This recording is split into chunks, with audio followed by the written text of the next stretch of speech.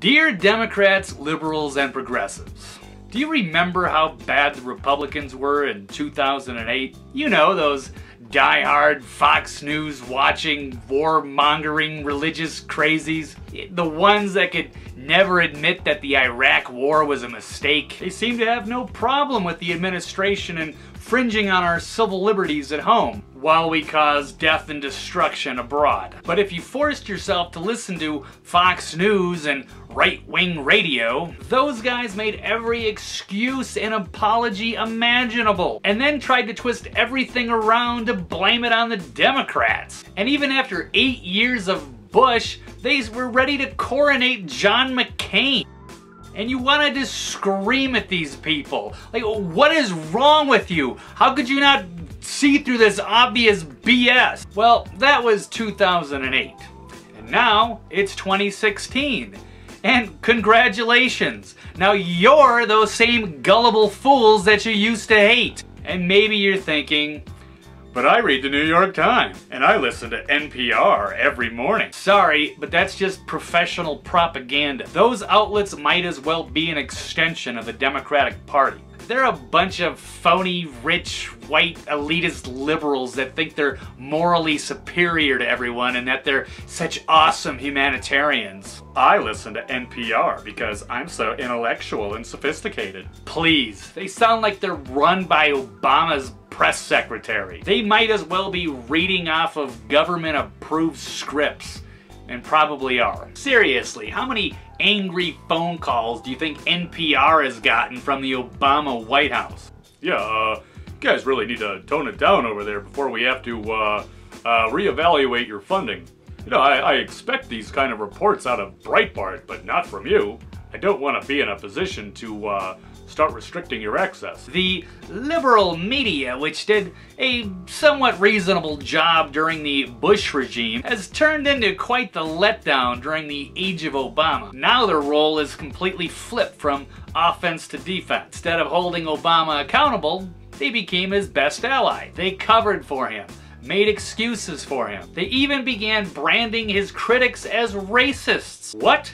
You don't agree with his policies? Well, it can't be because his ideas are shitty, so you obviously must be some sort of white supremacist.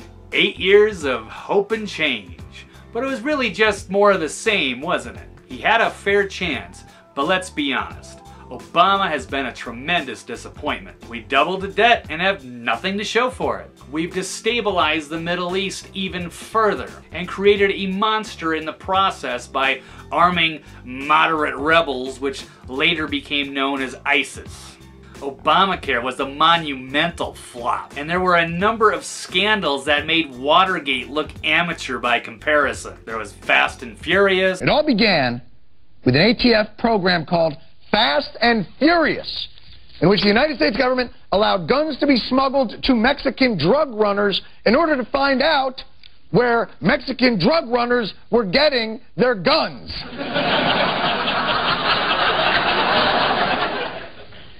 It turned out to be for more government. Actually, circle of life.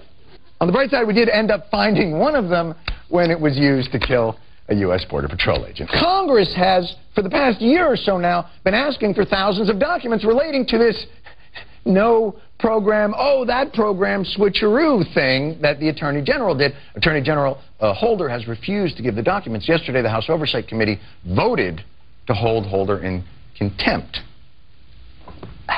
President Obama has entered the fray and asserted executive privilege over the documents that have been requested by Congressman Issa. Oh, no, you didn't! Oh, damn! Executive privilege on it. Oh! So here's the problem. It turns out that during the Bush administration, executive privilege was seen by the Democrats as a refuge of scoundrels. There's been a tendency on the part of this administration to try to hide behind executive privilege every time there's something a little shaky that's taking place. And I think, you know, the administration would be best served by coming clean on this. The Democrats are now in the position of having to defend an executive action that they thoroughly denounced during the Bush administration, not 5 years prior. There was the IRS targeting. After very careful consideration, I've decided to follow my counsel's advice and not testify or answer any of the questions today. Congressman Jim Jordan is still pursuing, among others, these impeachment hearings. But I guess he's a no-show, right? Yeah, well, I mean, frankly, Neil, if I was him, I wouldn't show up either. When you allow 422 backup tapes to be destroyed, containing potentially 24,000 emails, and you do that with 3 preservation orders in place, 3 orders to preserve all documents and communications, and 2 subpoenas in place, and you allow that to happen, I wouldn't want to come in front of Congress either. These kinds of things keep on surfacing, in part because you and your TV station will promote them. But when don't folks you feel actually, there are unanswered questions? Bill, when you actually look at the stuff, there have been multiple hearings on it. No corruption there at all. No. That's not what I'm saying. That's actually... No, but I want to know what you're saying. You're the leader of the country. You're saying no corruption. No. None. No. There were some boneheaded decisions. Out of a local but no office. mass corruption. Not even mass corruption. Not even a smidgen of corruption. Okay. NSA spying. Good to be with you, Sean. And if you see the president, can you give him a message? Well, I'll be seeing him sometime later. Yeah. Here's the message for the president. I'm in Philadelphia. He doesn't need to look at my phone records. I'll just go ahead and let him know where I am tonight in case he's looking for me. Okay. The only place they won't be able to find you is on MSNBC. Oh, sorry. Well, would you then say it's broad sweeping, the least effective method possible, and the most intrusive on our rights? Yeah, and I think the thing is that really this is what our founding fathers fought the revolution over. At least one of the points is they objected to general warrants. These were warrants that didn't specify who was going to be searched, so the British soldiers could go from house to house. Now we're going from computer to computer, not of people who are suspected of being terrorists, of every American. They're going through 1 billion phone calls a day, and from your phone records, they can track your movements. That's why I was joking about telling the president I'm in Philadelphia. Of course, Benghazi. There's a crude and disgusting video sparked outrage throughout the Muslim world. Now, I have made it clear that the United States government had nothing to do with this video, and I believe its message must be rejected by all who respect our common humanity.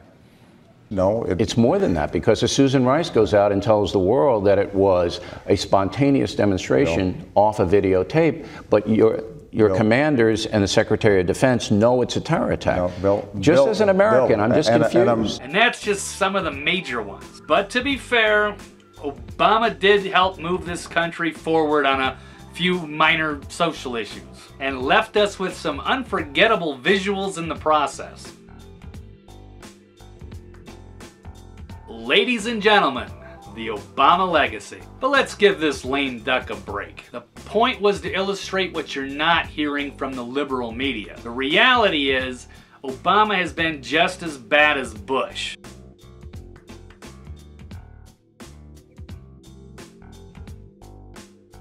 And the media is just as bad as they were then. They've only switched sides. The truth is that we've all been conned by the corrupt establishment and their corporate media. And Hillary has been selected by them to be our next choice. Kind of like McCain in 2008, she's really an extension of the current administration. And she's also all they had. The Democratic Party has been in a serious crisis because they virtually have no recognizable talent under the age of 65. It's Obama and that's it. Most of the other big names are well past their prime. If it wasn't for Hillary, all the Democrats had was Joe Biden or old retread from 2004 John Kerry. Things were so bad, a 74-year-old Bernie Sanders had to switch his party affiliation from independent to Democrat just to give Hillary a challenge in the primaries. And speaking of age, the Clintons haven't been looking so well lately. Bill is fading fast, and it looks like Hillary might be hiding something potentially serious. When she hit her head, she had to wear these prism glasses when she came out. Right. That is brain damage.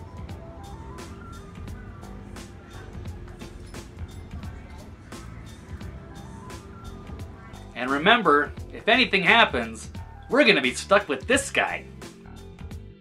The Democratic Party is old, broken, corrupt, and exposed. Their chairwoman, Debbie Wasserman Schultz, resigned in shame on the eve of the convention, along with some of their top staffers. And new chair, Donna Brazil, could be gone any day now. In fact, probably gone by the time you've watched this video. Between WikiLeaks, undercover videos from Project Veritas, and any number of lingering scandals, this party's party is over. And good riddance. The Democratic Party is in need of a serious shakeup. This is no longer the party of Jefferson and JFK. This is the party of global government socialism and social justice warriors. They keep moving the platform further to the left, but what they really need to do is get outside the box. It's time to reinvent themselves, get younger and fresher, build a whole new brand and identity. However, Hillary is the epitome of Washington and Wall Street corruption and represents the last of the old guard. She is also the establishment's last desperate attempt to keep their power, their control, and the status quo. On the other hand, this guy isn't perfect, but at least he's a straight-shooting, loyal American that loves his country. Hillary is a phony, two-faced career politician that has been engulfed in a lifetime of corruption and scandals. This woman feels entitled, craves the power. This guy would rather be out on the golf course. But someone needed to stand up and save America from the two crime families trying to steal the election. Sure, he's got some tax issues and some minor misogynistic misbehavior, but this woman funneled foreign donations, a pay-to-play, through her corrupt foundation while in charge of the State Department. She even set up a secret private server to conduct official business, including the exchanging of highly classified material. And as soon as it was discovered, she tried to destroy all the evidence. She said that the reason she used this private server is for convenience, and that she only had one device. She used 13 Blackberries, let me finish, and 5 iPads. This is somebody who is absolutely disqualified from becoming president. They destroyed Blackberries with hammers in the State Department. That's not what we want the president to say. Actually, and by the way, Evan, hold on. Can you fact check that? Hang on, Evan Perez. Hammers, fact check that for me, please, on the fly. Yes, they did, Brooke. As you mentioned, there were 13 devices, mobile devices, and 5 iPads that the FBI said that, you know, in some way were used with her private email server, and they did, in some cases, just destroy them with hammers when they were done using them. And that's just the very tip of the iceberg of all of the scandals, because we don't have all day to go over all of it. Beware of the hype, because Donald Trump isn't as bad as you might believe. They don't like him because he's an outsider, because he's anti-establishment, because he wants to drain the swamp in Washington. Not that he doesn't come with his share of risk. However, what we do know is that Hillary Clinton is a guaranteed catastrophe for the country. We're talking corruption on a level never before seen, and probably the beginning of World War III with Russia. She led the way in Libya. She's trying to start an air war with Russia over Syria, which means if Hillary gets elected, we're kind of going to war with Russia, folks. A nuclear-armed power. So be careful with what you've heard from the liberal media. Some of them are really bad people. Some of them are just useful idiots. The rest of them just follow their talking points and do what they're told. Either way, don't be played for fools. Thanks for listening. Peace and love.